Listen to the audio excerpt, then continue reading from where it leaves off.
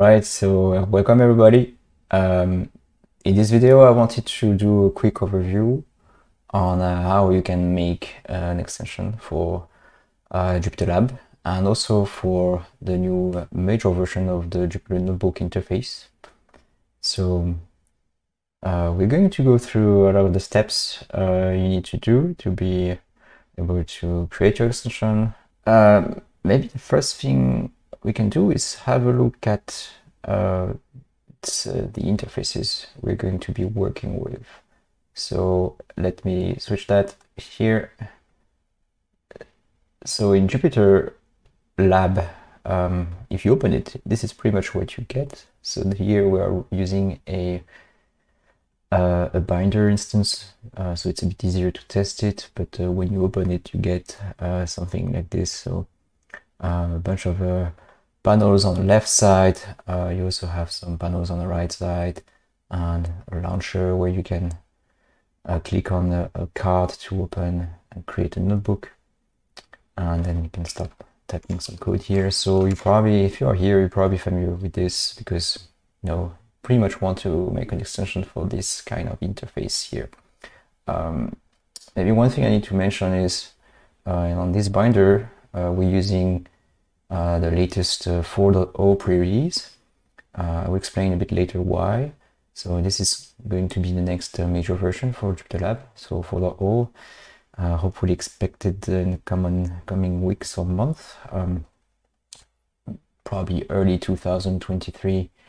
But yeah, still on a work in progress right now. So yeah, so if you open this interface, you get a bunch of things, and in JupyterLab, one of the key ideas is everything is an extension. So you have the notebook here, that's pretty much an extension. All of the left panels here, menu items, can also be added as an extension. So yeah, that makes like a very modular and very customizable environment. And this is why there is also an extension system, is that anyone could pretty much write an extension for it. So yeah, so we're going to look at how we can make an extension for JupyterLab, and focusing on the front-end extensions, which means adding some UI element to the interface here. But before we start, I wanted to give you also a quick overview of the notebook interface. So for a very long time, actually for many years, the Jupyter Notebook interface looked like this. So you get your files here in the file browser, and you can create a notebook this way. And this starts what we call the classic notebook interface. So like the good old notebook that's been around for many years. Just the same as JupyterLab, you can enter some code, do some things here, but you notice that compared to JupyterLab, there is not much more than just a notebook, right? You don't have a status bar or left or right areas. At least they are not hidden, not visible by default. But you can still work with Python code in your notebook with this. So this thing has been around for a very long time, but the past couple of years, it's pretty much been in maintenance mode. So nothing really changed in terms of features, code base changes, or even security fixes. So it's been really a kind of a dormant project for a very long time. So I think the trend was to try to tell people to move to a JupyterLab interface instead. But what we noticed actually is that a lot of people really like the single document-oriented interface for a notebook environment. So originally the plan was to kind of let this classic notebook interface like it is, and maybe deprecate it at some point, or even just archive it. But since a lot of people still like this, there has been some discussion since then, and one of the outcomes of it was to actually, instead of kind of terminating the project or not touching anymore, the idea would be to rebuild it, but using JupyterLab components. So this is something that has been proposed as a JEP, so it's called the Jupyter Enhancement Proposal, and all of the details are here, so you can have a look if you would like to. It gives you more context on why we have this notebook v7 coming soon.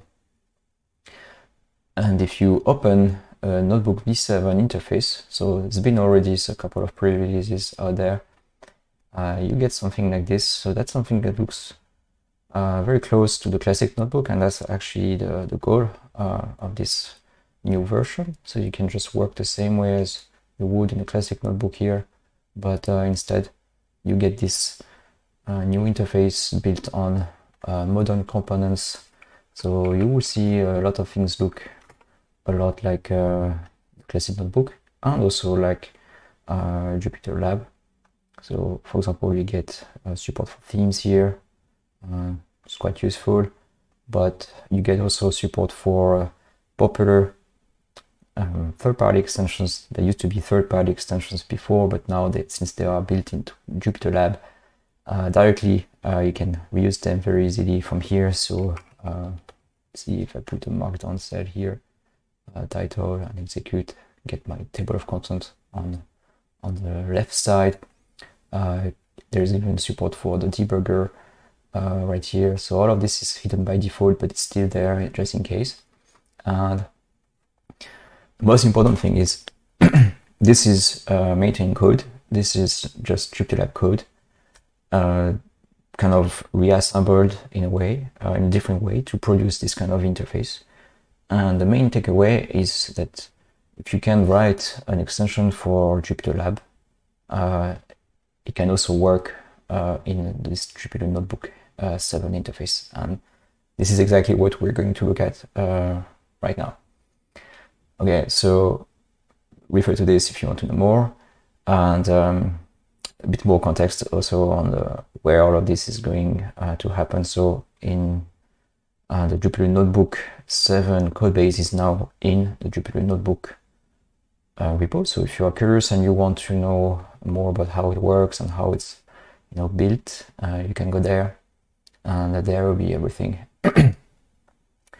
All right, so it's still a pre-release, so it's not a final release. You still need to use the --pre flag when installing with pip. And yeah, that's it for the kind of intro. So one thing people really ask often is, how do I get started to writing JupyterLab extensions? So if you go to the JupyterLab docs, so maybe we can go back to this landing page first. So it's jupyterlab.readerdocs.io, but you can also find a link from the JupyterLab repo. You end up here, and a lot of the documentation is about the UI, using the UI, but some parts of the documentation are also about writing extensions. So maybe let me switch to the latest version instead. Yes. So the latest version of the docs is targeting the JupyterLab 4.0 at the moment. The other one is targeting the latest stable release, which is 3.5.2 right now.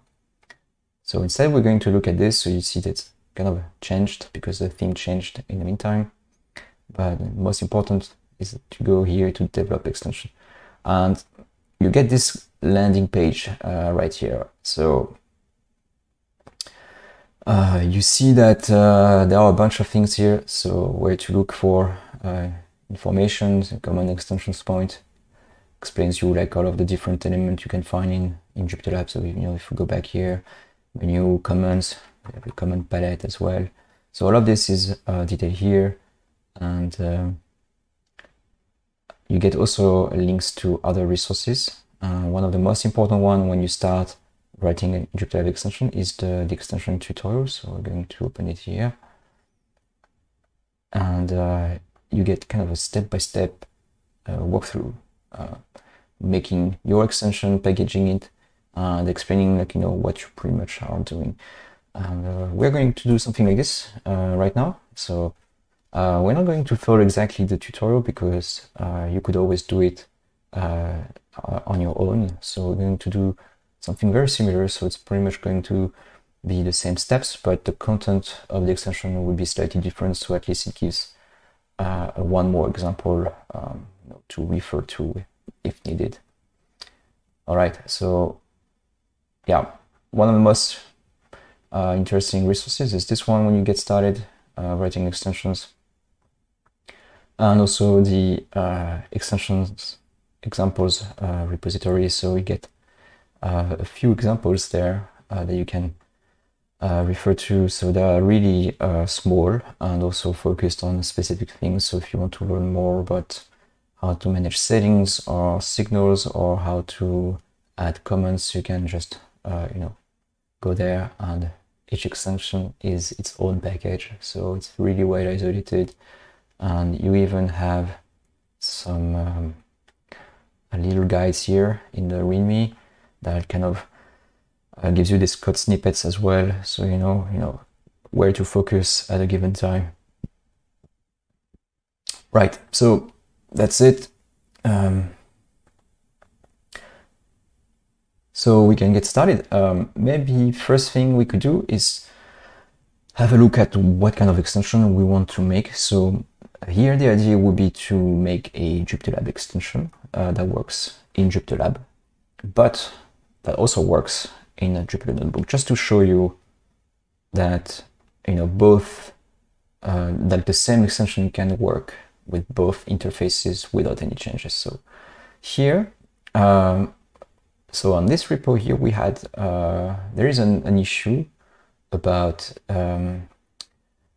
adding an example for showing a custom logo in the top right corner of the interface. So something like this. So we don't have any example like this right now. So I figured could be a good way to do it right now, like as a little exercise, and maybe if it works out well, we can just contribute back to the extension examples repo. So yeah, let's try to do this.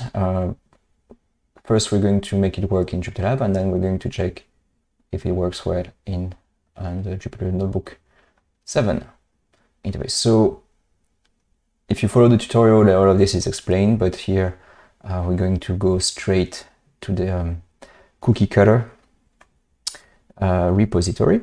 The cookie cutter repository is like you get everything you need to make your extension and package it and use it from within JupyterLab. Okay, so if you go there, it's also again in a tutorial, so you can copy this line here. So first we will need to create to install cookie cutter to be able to use it. So one thing I haven't mentioned yet is that we will need to set up an environment. So for setting up an environment, you have multiple choices in Python. You can use the built-in venv module, or you can use conda. In my case, I like to use another tool called micromember, which is based on member, and it's you can see, if you don't know about member or micromember, it's pretty much just a drop-in replacement for conda, except that it's much faster, and it's also, I find it much simpler to use as well. Like micromember is just a single binary, you can put it anywhere on your machine, and you just make a link to it, and you can use the binary to create your environments. So I find it pretty neat and pretty useful. So this is what I like to use. Of course, you can use something else, but if you don't know about it, I really encourage you to check it out. So let's get started. So we're going to spawn a terminal, so you can put your files wherever you want. So first, we're going to create an environment. So member create n, and we're going to call it JupyterLab top area text, and we're going to pass it some dependencies directly. So we use the conda-forge channel, and we install the cookie cutter like we saw earlier. We also install not JupyterLab, not right now. We're going to install Python, and that's it. So press Y to automatically approve the creation of the environment.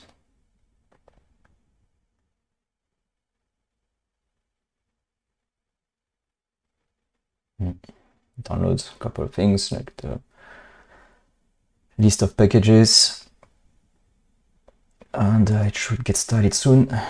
Yep.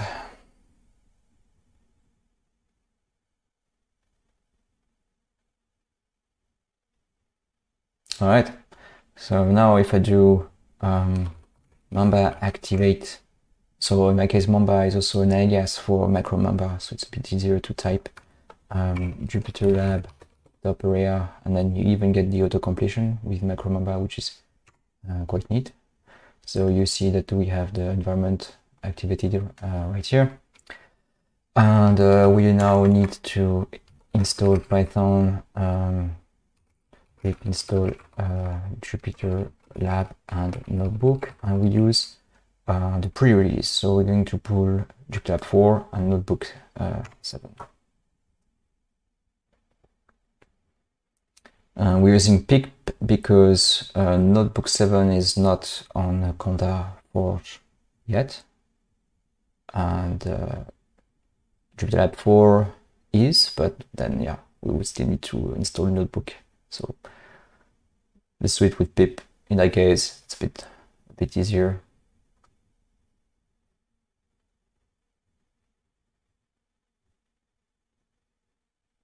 Okay, I can do a quick pip list, and I think we should be able to find out our dependencies. Yep, we pulled the 31, alpha 31 here, and the latest alpha for the notebook as well. Okay, so we have our environment, and what we can do now is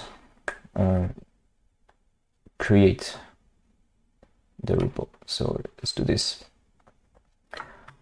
I'm going to paste this, but since we're going to target the pre-releases, we're going to do a checkout of the 4.0 branch, which has all of the packages updated for JupyterLab 4 and the Notebook 7. Yeah. Like we said in the beginning, just to keep it simple, we're just going to make a normal front-end extension right here. So here you can specify a name. I'm just going to leave it like it is. This as well.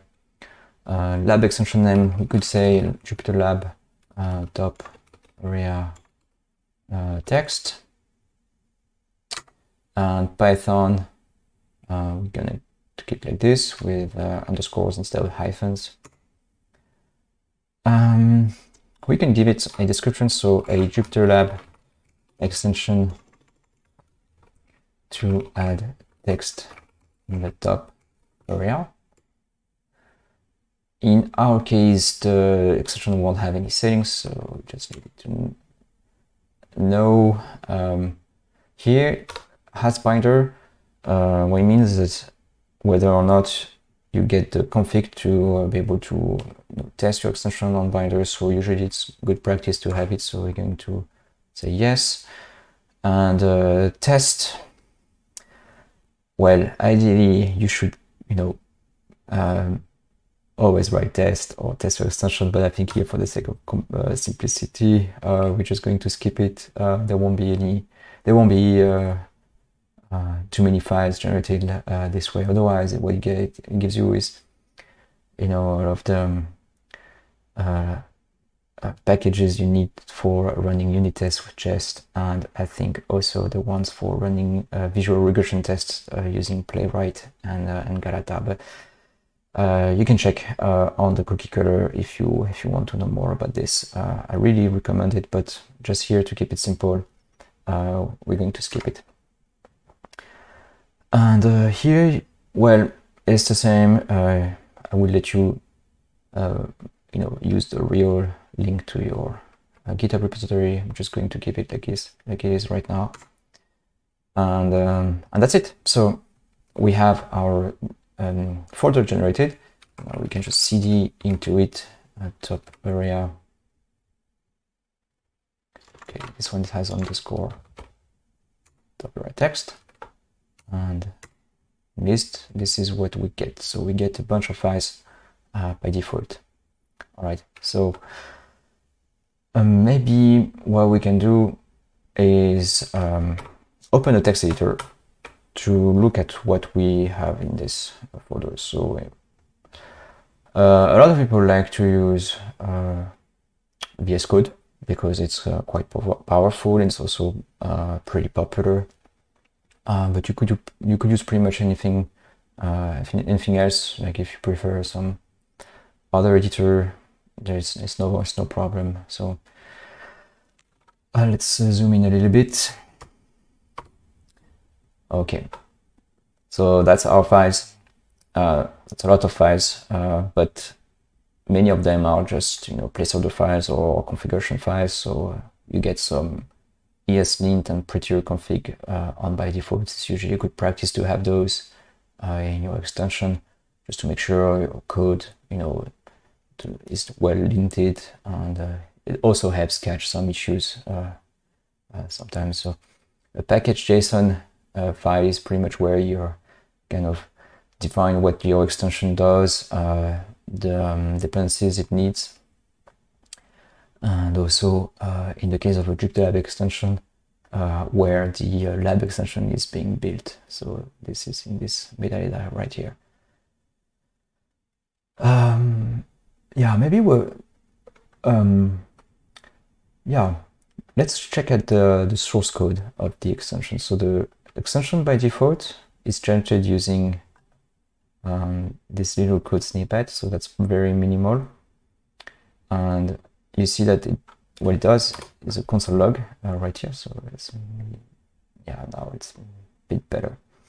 It's a console log, and that means that if you build your extension and you load JupyterLab, this is what you should be able to get in your DevTools console. So let's do that first. Let's do that. You also notice that here we have some red underlying under the package. That means the editor here, in that case VS Code, was not able to find this package, and that's normal because we haven't installed the dependencies yet. So we're going back to the terminal, and we use a command called JLPM, which stands for JupyterLab Manager, Package Manager, and it's just okay, cool. Well, so just to finish with JLPM, it's pretty much just an alias to another package manager called Yarn, which is used a lot within the JavaScript and front-end development work. And JLPM is more of a convenience kind of shortcut or alias for using Yarn. Yeah, so here you see I've tried to use it, but it tells me that I don't have Node.js installed, which means, yeah, I've actually forgot to add it to the dependencies when creating the Conda environment. So fortunately, Node.js is available on Conda, so I can install it like this. Conda install Conda Forge Node.js, and we're going to use I think version 18, one of the latest stable releases, and we say yes. So now I can do node v, and I have version 18.12.1, and I can run JLPM again, and this time it's going to start Yarn under the hood, and Yarn is going to look at the packages you need. So if we go back here, we need these packages here as dependencies, but also all of these as dev dependencies to be able to develop the extension. By default, the extensions for JupyterLab are built using TypeScript. So this is not JavaScript, this is TypeScript. You can pretty much see it as JavaScript with types. And this is also very useful because you get a lot of help from all of the static typing and also nice completions if you use an editor like this one. Okay, so we see that we have installed the dependencies, and now the editor doesn't show a red underline under the package, which means it's good, it's installed, and now you have these node modules here where you get all of your dependencies for the extension. Okay, so the next thing we can do now is try to build exception. So you can use the build script, JLPM run build, and it first compiles it using TypeScript, the TypeScript compiler to JavaScript, and then there is another step that compiles it with Webpack to produce a set of static assets. So these static assets would be generated here when building the extension, and then distributed when you distribute your Python package to the others. So people using your extension won't have to do all of this, right? They won't have to rebuild the extension again. They can just use the static assets that are generated right now. Okay, so one more thing. So if we do JupyterLab extension list to list all of our extensions, we see. So we can ignore the first one. Pigments comes by default. This one comes from the Jupyter Notebook 7. We see that's activated and okay. We don't see the one we are currently trying to develop. So when you develop an extension, you can use the JupyterLab extension develop command. You need to pass it a path to the extension to develop, and you can use the override flag to override the symlink. So what happens here is it's going to create symlinks between your repo right here to your to the prefix where your JupyterLab is installed. So here with Conda, you get a virtual environment. So this is pretty much just linking your files to your virtual environment at a very specific location where JupyterLab is able to find the extensions.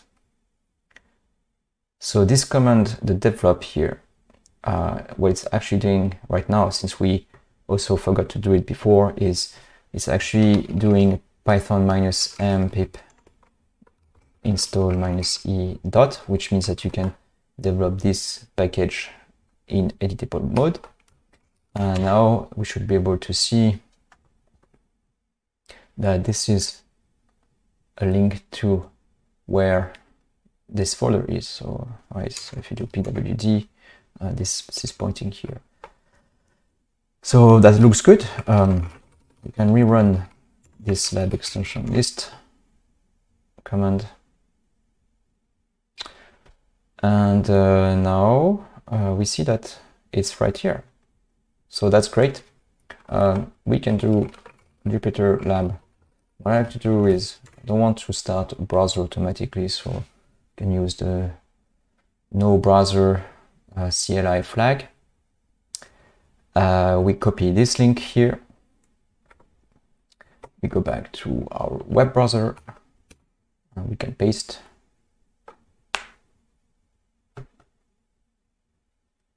We have JupyterLab running right now, and we want to check. Yes, we have our text. So you remember, this is coming from here. Cool. So we have the environment set up, and everything seems to be working. So maybe one thing we could do, let me check. I'm going to close these tabs. We don't need them anymore. I'm going to make some space. That we don't, but we can keep it around. Yeah, and go back here. Since we have the Jupyter Notebook 7 installed as well, we can actually launch it from here. So Jupyter Notebook 7 adds a lab extension that adds this little menu entry right here, so you can start it more easily like this. And we can see also here in the DevTools. Okay, so we can let's ignore this. I think yeah, I think it's an issue tracked in the Jupyter Notebook 7, but it's not important right now. The important thing is this message is also printed here. So that means the extension is also loaded in Jupyter Notebook 7, which is good because we didn't have to do anything special. It's also available right here. Maybe we can create a notebook instead. That might be a bit easier. Yeah, so we have it here as well. Okay, so we can keep this page open. Let's see how it was going to work. All right. So now, if we go back to what we would like to do, we say we want to add a widget to the top area. So if you want to do something like this, like we said before, you can go and check if there is any examples, kind of looks like what you would like to do, and then you look at the code there. So for example, widgets here, widgets, and then you look at here the README. It tells you, if you want to create a new widget, you use the Lumino widget package and you import the widget, and then you can add it to your application right here with the shell.add. So we're going to do something pretty much similar. Yeah, and otherwise you just can always go back to the docs and learn more about all of these different extension points. So let's do this. So first we need to add the package. So Lumino widgets, and we're not going to use version 1. We're going to use version 2, alpha. Which one is it right now? I don't know. I think it's 6. Right. So we used it's the same Lumino widgets and then Lumino library, the one that provides all of these kind of UI components for making JupyterLab extensions, is also currently a pre-release, and it's going to be version 2 release soon. So we can use this. I think it's alpha 6. We will see anyway if that works or not. And here we can do the import. So Lumino widgets and widget. So here it doesn't complain with red that we don't have the package installed, because it was probably installed via another dependency of this package. So if you get the node modules right here, the Lumino, yeah, actually we have it here, so it's already installed. But normally what we need to do now is actually we're going to stop this, and JLPM again. This is going to go through the packages you have, defining your package JSON and just making sure they are correctly installed. So yeah, there we go. And we can keep this console log right now. It's quite useful. At least you know when the extension is activated. and we create a new widget. It goes new widget, and we add it to the shell. So app.shell widget top. All right, so what about trying that first? We rebuild. So you can use the build command like this, and you will rebuild every time.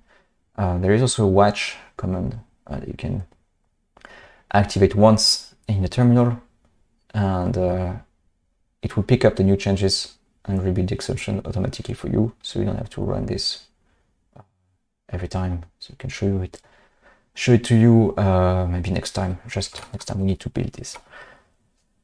All right, so this is built. Now we can start it again. Here, and we'll refresh.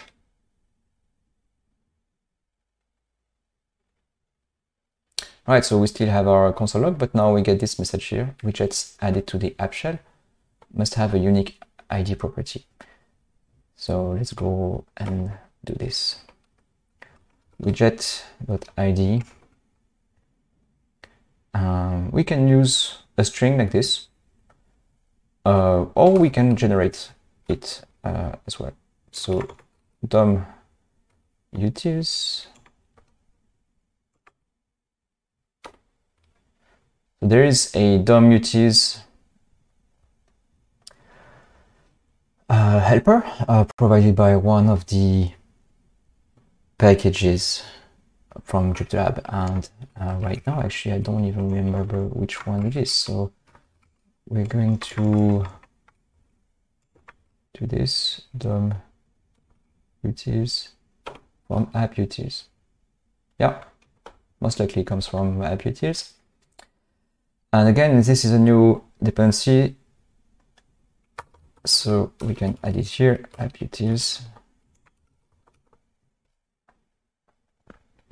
Normally you should rerun the glpm to install, make sure you install the packages correctly, and rebuild the extension. But let's do one more change before. We want to add some text in this widget. So one way to do it is to create a new node. So we're going to create a div, and then we can do node.text content hello world, for example, and then we need to pass it to the widget. All right, looks good to me. So we can do first I will show you the watch command. So if you run watch, you see that it's going to pick up the changes as you type. So make some spaces here, and just for the sake of demoing, we can remove this, for example. Press save, go back here. You see that there is a file change detected, starting incremental compilation, and rebuild your extension. So that's quite useful. What you can do, like for example, from your editor, you could also do a new terminal and run the command from here. Of course, you will need to first activate JupyterLab text. You could do something like this. Yeah, it starts it from here. So you have at least one more terminal available. Yeah, it's really up to you, and people have different preferences when it comes to running scripts automatically or not. So I'm going to leave it right here because, yeah, let's leave it like this for now. And we can use this main terminal to restart JupyterLab. And again here we refresh. Right, so we see that it's not the same message anymore. Right. Okay. Okay, so there we go. Actually, this is our little widget we have it here, it's visible. And if you go to Notebook interface, put some space. Let's ignore that. Oh, yeah, we have it here. So a little bit more, you know, at a random place. But that's fine because right now we just added it like this without specifying anything else when adding the widget to the shell. So how do we put it right of the top area? Okay, so here, if you go back to the code where we add the widget, you see that this add method accepts some options. So we can do open brackets. And here we have autocomplete, which suggests using the rank of 1000. So rank is going to be useful for placing your widget in an area. So actually the watch script is very useful here. We don't need to run it anymore. The only thing we need to do is refresh the page right here.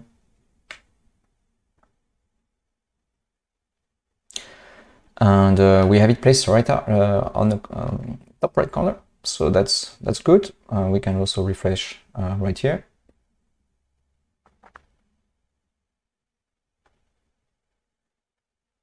And we have it there. That's great. I don't know, like, what could we do next? So it doesn't look that great. Like, it's a bit, you know, misaligned. We could maybe try to fix this, and that would already be good enough, I guess. All right, so to do this, we're going to use CSS. And don't be scared, CSS can be complicated sometimes, but in our case, I hope not. So we're going to create a class, a new CSS class for our element. So let's do top area CSS class. We can use this kind of naming convention right here, and before adding it to the shell, I mean, could be also after, it doesn't really matter. We're going to do add class and specify this class right here. And in our space CSS file, we're going to do top area class, not class, text, and display flex,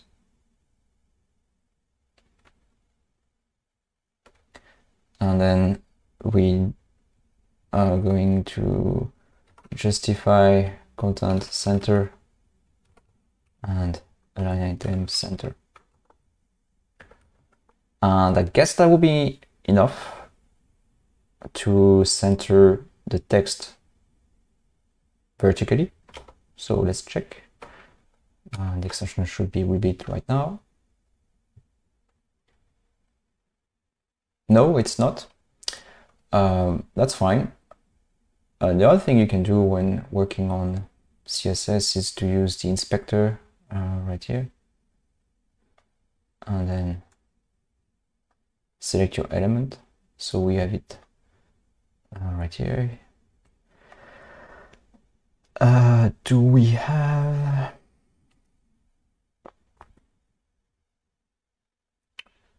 Is it actually... No, it's not. Not sure actually the changes were picked up, so let's just refresh one more time just to make sure.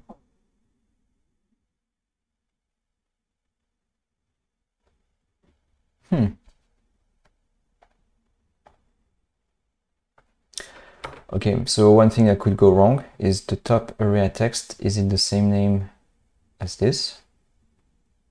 Ah, okay. Here we have the dot, we shouldn't have it. wait for the extension to recompile. Ready.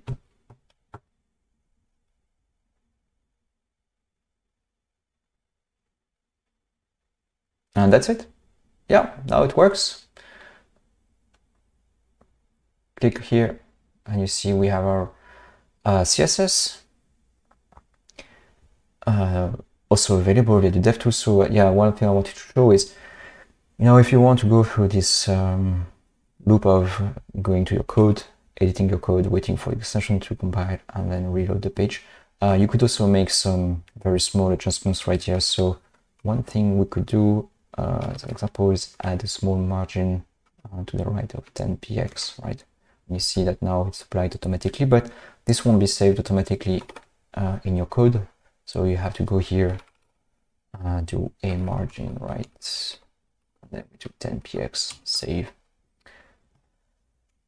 Wait, actually, for this to complete, just to make sure.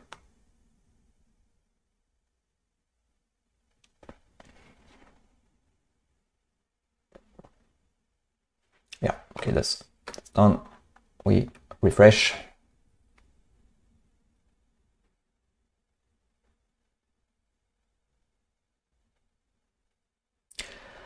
Now we have a text with a little margin on the right side.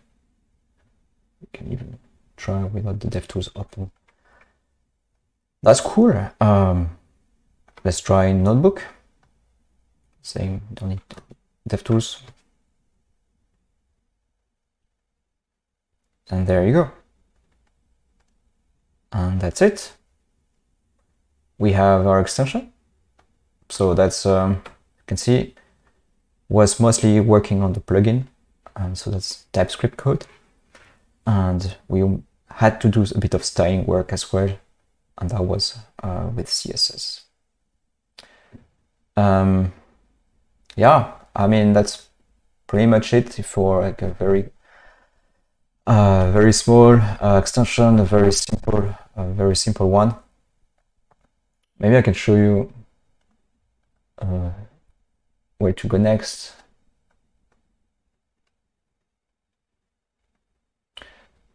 Right, so let's jump back to latest tutorial. So if you go back here, I really encourage you to follow this as well. So you will learn a few more things. You will also learn how to use Git to be able to version your code, make new changes, and then push it to platforms like GitHub, for example. And you also learn how to use different things like components of the JupyterLab interface, like the command palette.